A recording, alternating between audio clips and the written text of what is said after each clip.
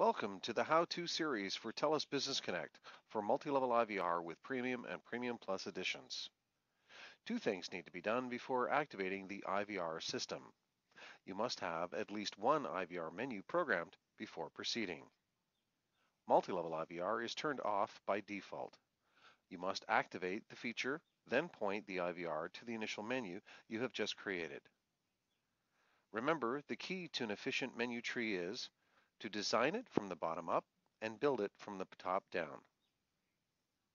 While logged in as the system administrator, proceed to phone system programming. The first thing that you need to do is check your company numbers and info and examine how they route through the system. Any company number can be pointed to the IVR by simply clicking on the telephone number, then clicking on Select an Extension, then selecting the IVR menu to respond to that number as it becomes its answer point. Then click Save.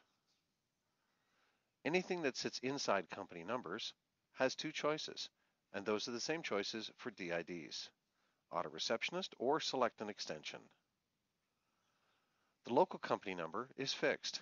It is directed to the Auto Receptionist. Its routing is controlled by Auto Receptionist company call handling.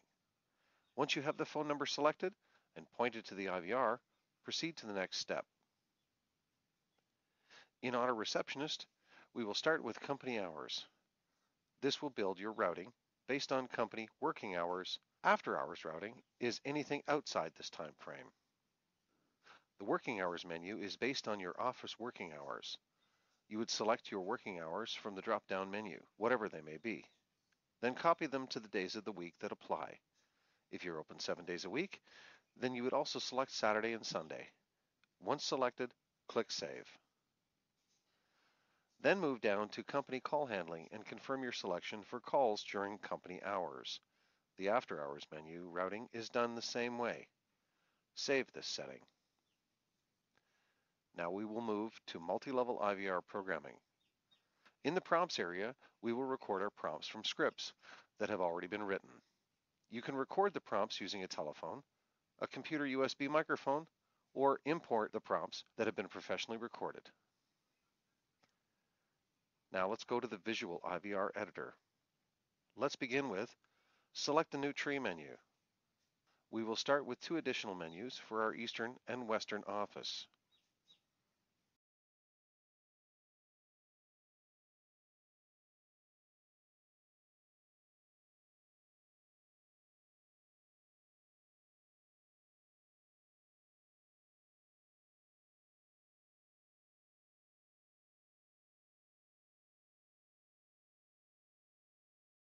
We've also added a direct transfer for our accounting department.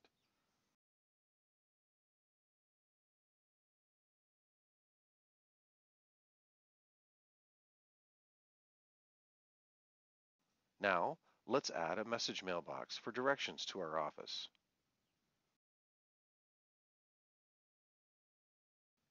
And another for general delivery mailbox.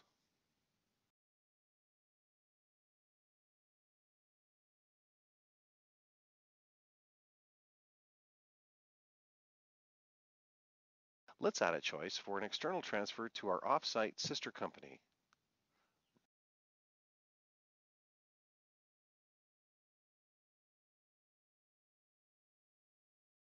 Finally, let's add a directory link and an operator transfer.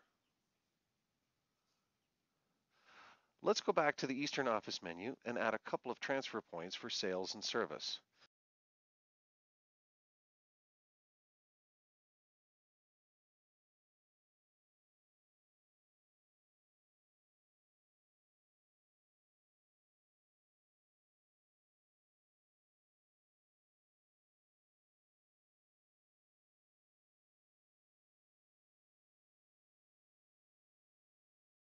And we will add an operator transfer point there as well.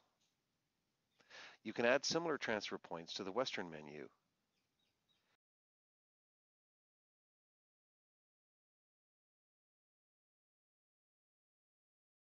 Inside each of the menu points, there are options for setting language, navigation control, You can also set text-to-speech to simulate recordings. This is a great way for testing the tree system.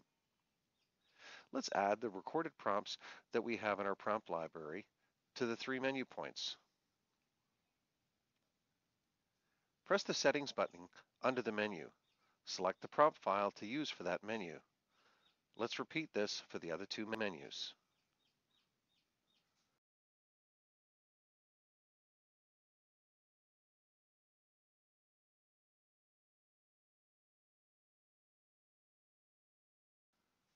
Now that the tree is built, let's save it.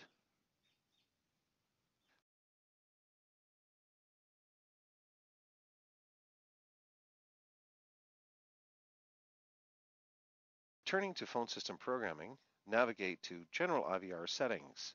Here, you have options for navigation control as well as the No Action by Caller option. Select where you would like callers routed when they do not dial during the menu prompts. Finally, let's verify your regional settings. This is where your company hours coincide with the time zone that your company resides in. For example, if your company is on the West Coast, select Pacific Time. Your auto receptionist is now fully functional. Thanks for watching, and remember to subscribe for more how-to videos.